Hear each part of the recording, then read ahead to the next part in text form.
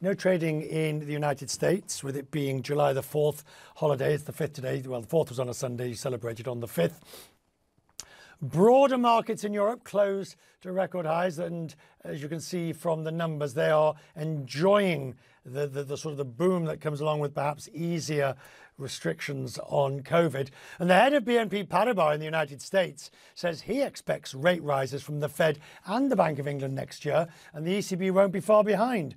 I asked Jean-Yves Fillion if he shares the worries that the global economy was now running too hot.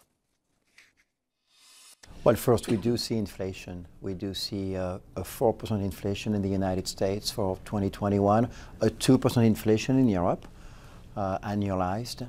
And definitely what's driving the trends today are what we call transient factors, logistical bottlenecks, release of pent-up demand, reopening of some COVID-19 dependent sectors with a shortage of workforce, and this is the driver. However, we are watching very closely some more permanent factors, such as wages.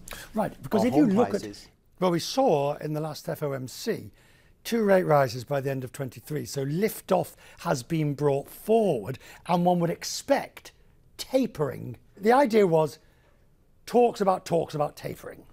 Now I think we've gone a bit further than that. Now we're almost at the point of talks of tapering. It is very likely that as things develop, you will see central banks, first and foremost, slowing and lowering their asset purchase, and then, eventually hike rates. Right, but we're talking quite a short term now, because if the first rates are going to go up late 22, 23, then you're talking about stopping the tapering much sooner. Prediction is you might see the Bank of England, hiking rates by mid-2022, then the Fed will follow, and probably the ECB in early 2023. How many employees have you got in the United States? 14,000 people. 14,000. How many people are you expecting back at work in the office?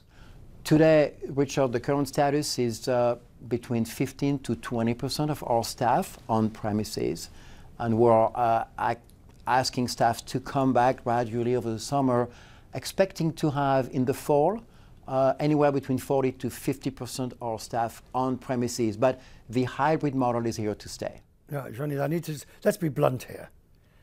Where do you stand? Goldman wants them back, Morgan Stanley wants them back, and says you will be back in the office. The famous, the totem quote is now, if you can go to a restaurant in New York, you can come back to the office, we want you back in the office. Where do you stand? Well, I can't comment on the firms and the positions of the firm you just listed, but as it relates to BNP Paribas, we have a balanced approach on this. Obviously, by the way, I miss so much the physical interaction. It's so great to be in studio, in person here. And as we welcome our staff back in the office, I can tell you, I really enjoy the personal interaction, the face-to-face, the in-person. Having said that, the hybrid model has shown some benefits, and staff, by the way, will appreciate and will value the agility and the flexibility. And this is something we will continue to support. But the truth is, you're all still making it up as you go along. I mean, nobody really knows how it's going to work.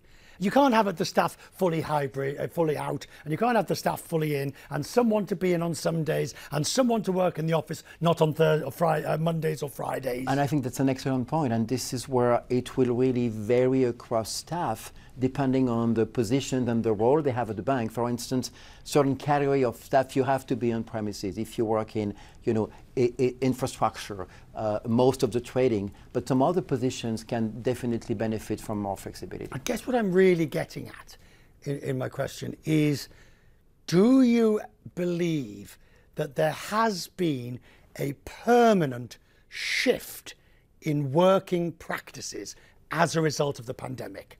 I do believe that it's part of the new normal, absolutely. Other, by the way, dimensions of the new normal have started being pretty clear. You and I spoke about business traveling, and we used to travel a lot. We will continue to travel, but in a very different way. If you look at real estate footprint in the large cities, it's evolving into a very different dimension as well. And I do believe that the working from home, the digitalization of the economy is a new paradigm of the post-pandemic world.